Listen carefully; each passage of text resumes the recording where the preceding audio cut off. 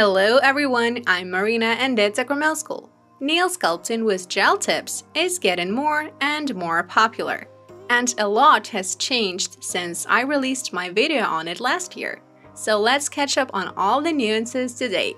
It will be really exciting, so let's get into it. And here are today's nails. These nails were sculpted with gel tips. As for the mistakes, there were huge gaps in the cuticle zone. The tips were set on a camouflage sculpting gel, so probably there wasn't enough in the cuticle zone and it just peeled off. That's why, despite seeming simplicity of the technique, there are many nuances here that we need to take into account. I removed the tips with clippers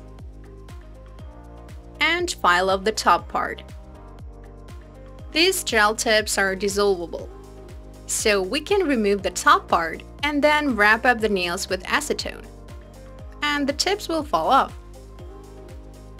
But since here we've got gel or gel polish, I can't say for sure, I decided to remove it with an e-file. For this, I'm using a purple drill bit because it is rough enough. Note that the tip surface gets hot during the removal, so it may feel uncomfortable. Warn your clients to signal when it gets too hot. And the first life hack is to apply a thin layer of a clear material first. Then you will hardly overfile the nails removing the tips. Besides, I noticed that in many areas the coating did not get cured well. So it basically remained wet on the inside.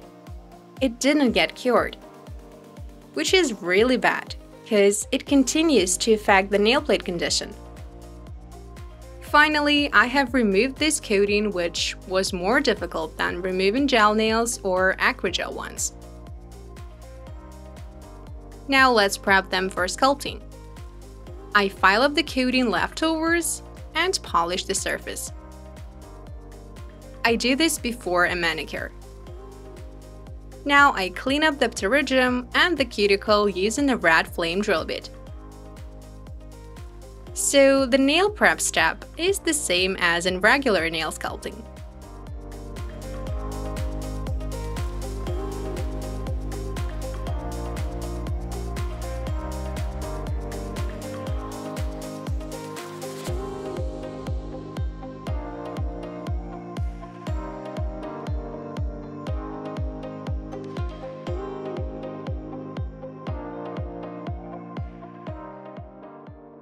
I clean up the right sides in the reverse position and lift up the cuticle.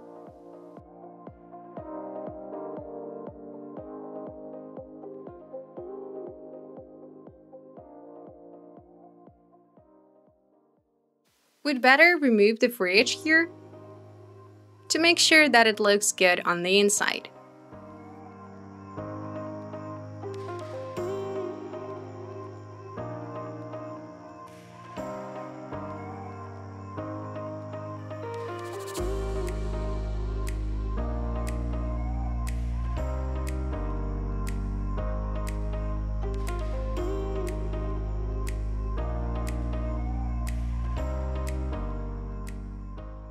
Now I degrease the nail plate and apply a dehydrator to dry them out.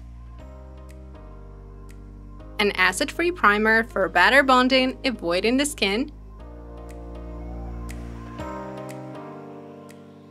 And the next step is a clear base coat. We need to form a cushion between the nail and the tip.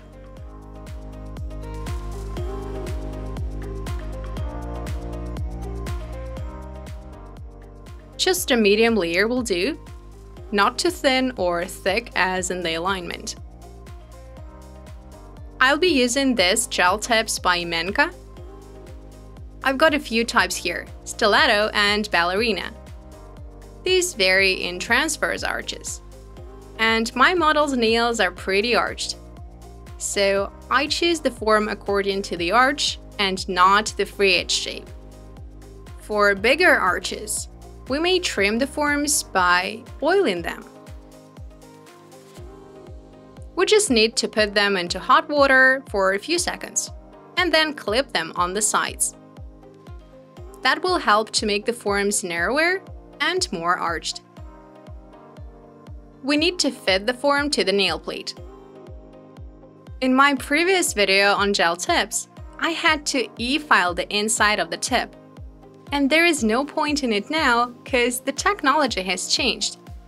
This time we'll be using a primer. Just cover up the inside, it will get dissolved a bit and there will be proper bonding. We may also degrease the tip on the inside instead.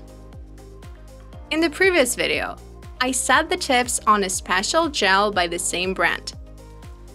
And here we can use a base coat. I cover up the tip on the inside and put a small drop near the cuticle. Now apply the tip at a 45-degree angle and press on it till the gel gets pushed out. Make sure to practice with the amount you grab. I keep holding the tip and ask the model to cure it with a portable lamp. I remove all the excess base coat with an orange stick and continue the layout.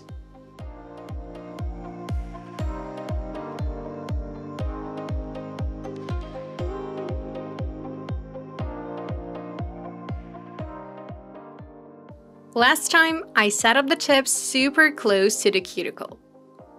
And there still was a tiny gap there.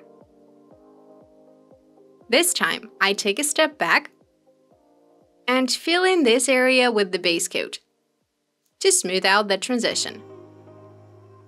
We can also file this area. So it's great that there is a base coat. Use the same purple drill bit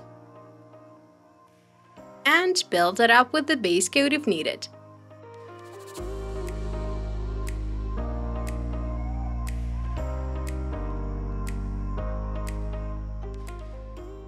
To remove the length, we can use scissors, clippers, or tip cutters. Scissors will do, because these forms are pretty thin, but hard enough.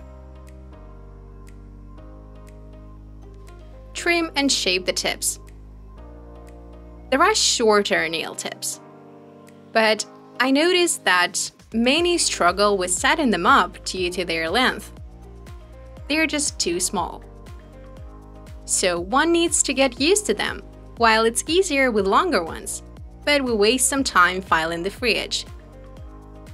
Now degrease the nails on the inside and on the outside. This surface gets muddy, but we don't need to polish it. I just touched up the sides a bit here. Such nails are pretty strong, so we can just apply color and a top coat. But we decided to do a baby boomer ombre. I'm using color base coat by Menka. I apply this milky one on the free edge and blend it out. It's super liquid, so it gets spread really nicely. It is translucent, but for more definition, you may use some white gel polish. Next up, this gorgeous camouflage shade with silver shimmer. I apply it near the cuticle and blend it out as well.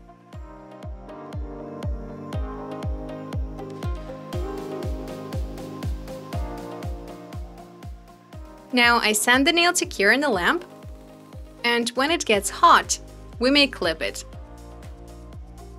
This way we can make the nail more arched. I must say that the arches are different when it comes to dual and paper or plastic forms. These nails look more natural, I'd say. Now I cover them up with a top coat. This simple nail art looks amazing. It will look great with any outfit. It's one of my personal favorites, by the way. As we can see, with the base coat, the shape got a bit wider, so we could have filed the surface here. Here's the final look. Same gel tips, different techniques, different results. That was just one of the techniques. And if you want to know how to do an extension with paper forms, check out my other videos. Success in your work. Good luck. Bye bye.